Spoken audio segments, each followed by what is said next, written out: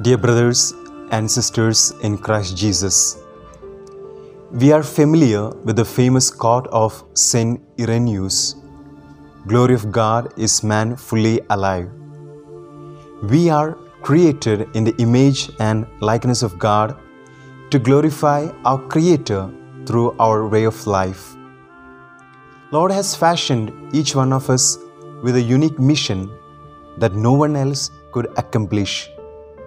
God created us with incredible potentials and amazing talents so that we may become the best version of ourselves by making the optimum use of these blessings.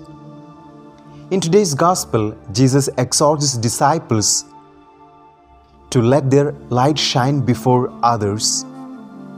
We are accountable to God for all the blessings that we have received from the Lord. These blessings are meant to build our own person. At the same time, we have a responsibility towards our fellow brethren, assisting them to realize their potentials and to realize their dreams. Thus, we glorify God through our life. But there is a danger that can happen to all of us, that we limit our potentials for our own well-being and fail to share with our fellow brethren, just like the lamb hid under the bushel. We can multiply our potentials only when we are ready to share it with others. The Lord gently reminds us that if we are not ready to share our potentials, then slowly it will be taken away.